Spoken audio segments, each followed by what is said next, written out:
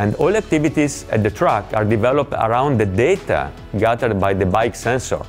You can imagine on one bike there are more than 50 sensors and more than 500 channels combining together. That means that around 100 gigabytes of data are collected every race weekend. And all of these contribute to software or offline elaboration.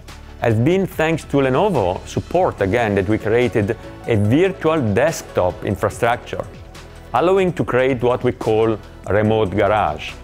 What is a remote garage? Basically, our engineers that cannot join the racetrack team are connected live with the circuit and they are able to work in a very similar way to what it would be able if they were physically present at the track.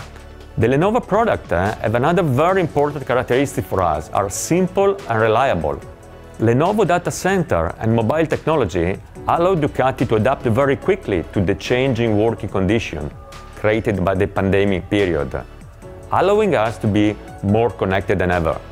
In March 2020, at the very beginning of this very difficult period, in only 10 days, we were able to move more than 400 Ducati employees working remote, thanks to Lenovo support. So, what about the conclusion? Together with Lenovo, we are analyzing performance, communicating from around the world in this 18 months of unprecedented human and logistical challenges. And as we add into this new hybrid reality, so physical and digital, Team Ducati and Team Lenovo are working together as one and winning.